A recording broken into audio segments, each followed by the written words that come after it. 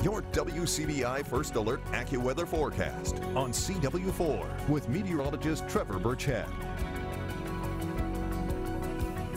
Another lovely day of weather across North Mississippi and West Alabama today. I set the time lapses up to get a look at that sunset, and things turned out pretty nicely. Here's the view from that Alpha Insurance camera network. You see the sun slowly setting in the horizon, hardly a cloud to be found. In fact, I don't see any clouds all across the area.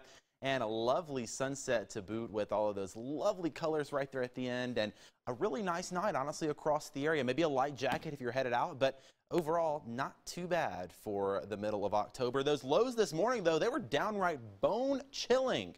36 degrees this morning in Columbus, 38 in Houston, 37 in Bruce. Our average low, 50 degrees, and as a matter of fact, I went back and checked.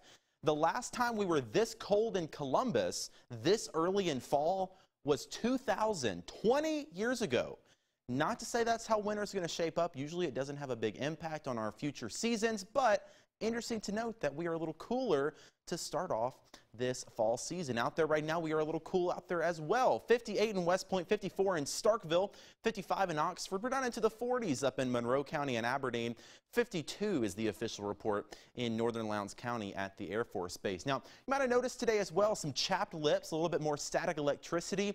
That's because our dew points are very low. That's the amount of moisture in the air. So whenever you see numbers in the 30s and 40s, it's very dry. That also led to some fire weather concerns.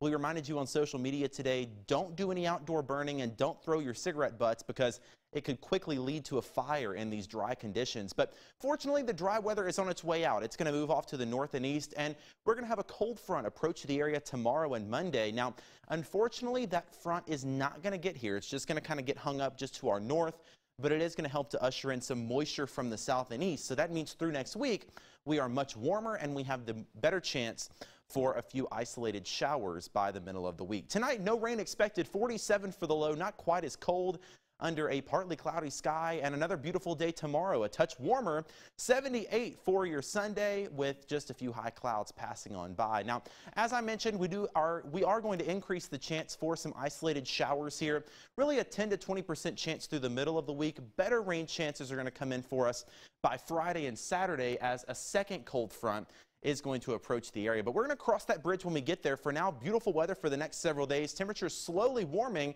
into the mid-80s by the middle of the week. 85 Wednesday and Thursday. Again, an isolated shower possible. Our best rain chance comes in by Friday and Saturday. Of course, that can change. Just keep an eye on it. Overnight low is going to be a little more mild as well, into the 50s and 60s through the next 7 days.